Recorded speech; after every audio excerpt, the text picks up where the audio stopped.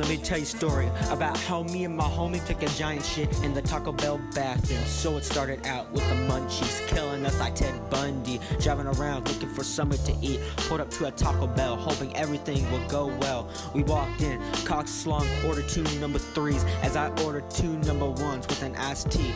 We sat down, waiting on our order. They were taking a bit because the man just killed us being a little shit. At the time we were old and weary. They finally got our food and we were about to say goodbye to being hungry. As we were eating and having a good time, I saw the stare in my homie's eyes and he rushed to the bathroom. And then shortly after, so did I.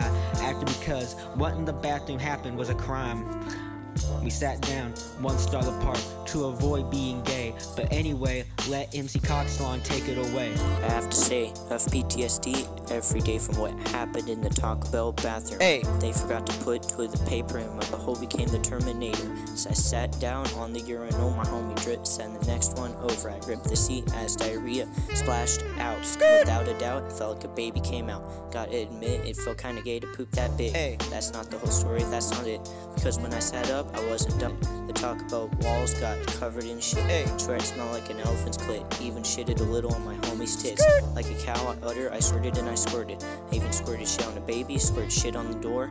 The shit looked like gravy, we even played a little in it. Until the manager came in, we knew we were goners. I even got shit on our bombers. The piss in the urinal smelled like Arnold Palmer's. And what he didn't know was we were bombers. Now that I got that shit out the way, let's see if Drip has something to say. Hey, the manager was a bitch, and all he was gonna do is snitch. And with my throbbing cock, I gave him a stitch. Sooner or later, the cops came by, shots were fired.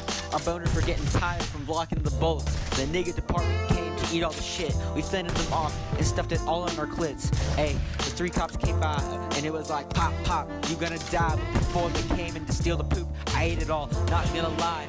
My throat fucked them with that poop-shaped dildo. After that, we made our great escape. Me and Coxlong are already out the gate.